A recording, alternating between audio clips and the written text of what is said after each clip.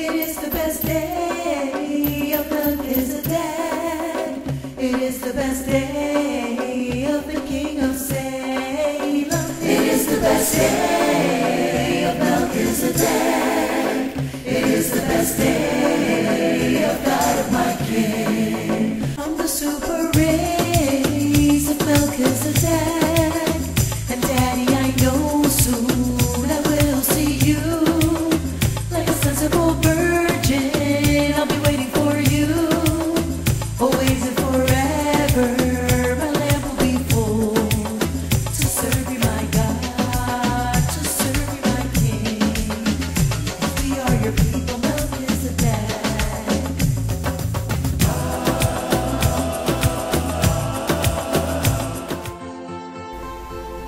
Hello, beautiful angels. Today's topic is conceived and birthed spiritually. Lesson 672. Conceived and birthed spiritually. The objective of this topic is to be able to show all the evidence there is in the Word about why today we can, without any doubt, say, affirm, declare that Melchizedek and also the Archangel Michael are our parents, the ones who conceived us spiritually. That is very, very important concept for us to know. And for that today, we are going to see that subject and we are going to bring the evidence of what the Word says regarding this subject. For that effect, let's go to the book of Job in chapter 38 from verses 1 through 7 and verse 21. And it says as follows. Then Melchizedek Michael answered Job out of the whirlwind and said, Who is this who darkens counsel by words without knowledge? Now prepare yourself like a man. I will question you, and you shall answer me. Where were you when I laid the foundations of the earth? Tell me, if you have understanding. Who determined its measurements? Surely you know. Or who stretched the line upon it? To what were its foundations fastened? Or who laid its cornerstone when the morning stars sang together? And all the sons of God shouted for joy? You know it, because you were born then, and because the number of your days is great. Meaning that those questions that God asked him, he is asking Job when Job was still a spirit. Job had not taken flesh yet. It says that all the sons of God shouted for joy. It says they were already created, but the earth had not been founded yet. Now let's go to Isaiah chapter 46, verses 3 through 4. Listen to me, O house of Jacob, and all the remnant of the house of Israel, who have been brought by me from birth, who have been carried from the womb. Even to your old age I am he, and even to gray hairs I will carry you. I have made, I will bear, even I will carry, and will deliver you.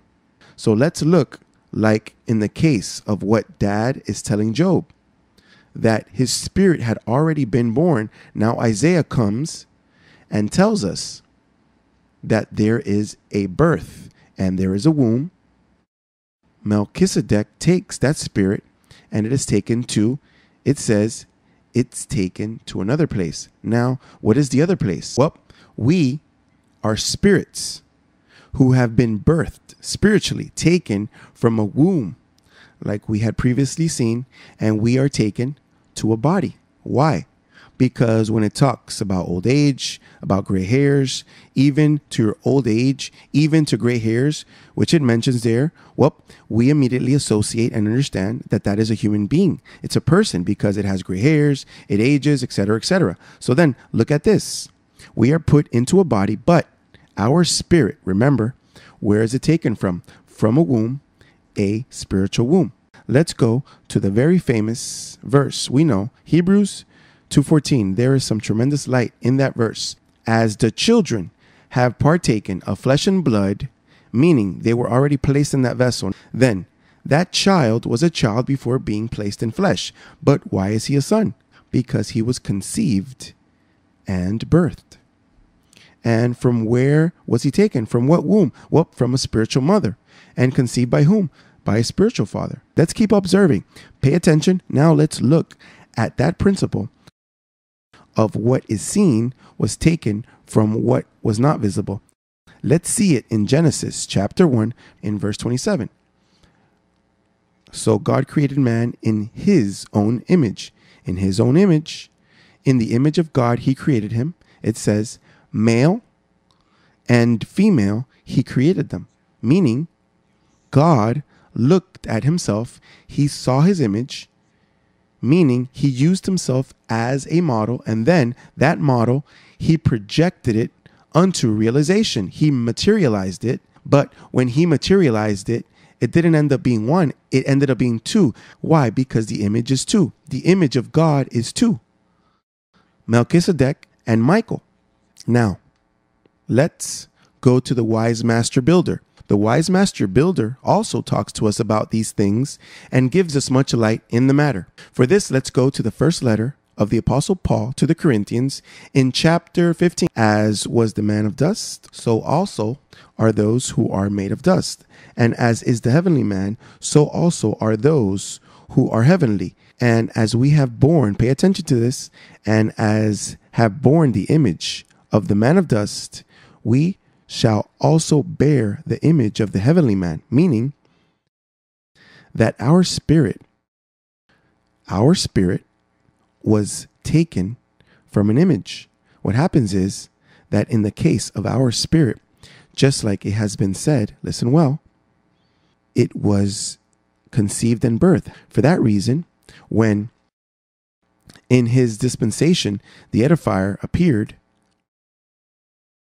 in that moment, even though he came speaking things that were completely different to the ones we had heard.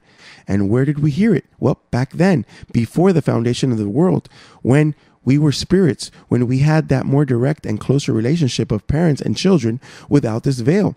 The same as it is today, when our mother appears.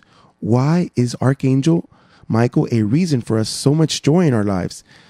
What she produces in us. She produces a sureness, a peacefulness. Now, in John chapter 1, let's go there.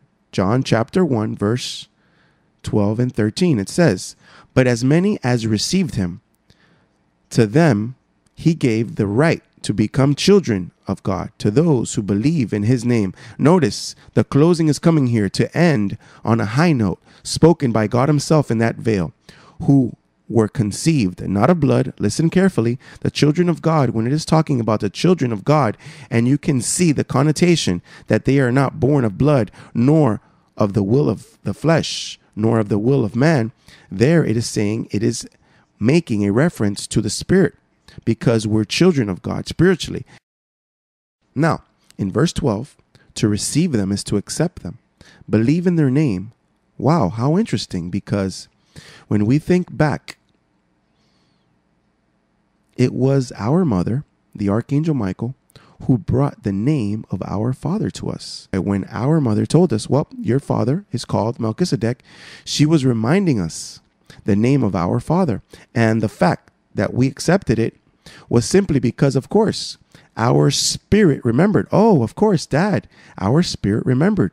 Of course, Dad is called Melchizedek and Mom is the Archangel Michael. Of course, because for that reason, this light has come to us, this enlightenment of understanding of Melchizedek, of Michael, of all of this spiritual event.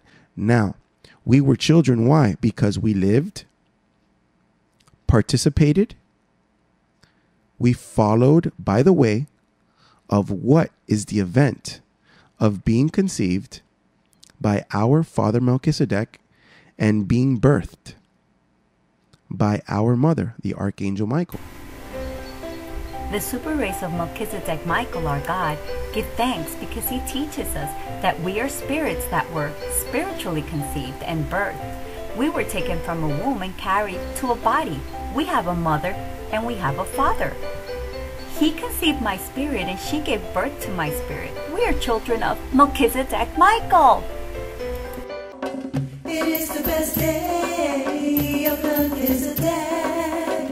It is the best day of the King of Salem. It is the best day of Melchizedek. It is the best day of God of my King. I am a brave soul.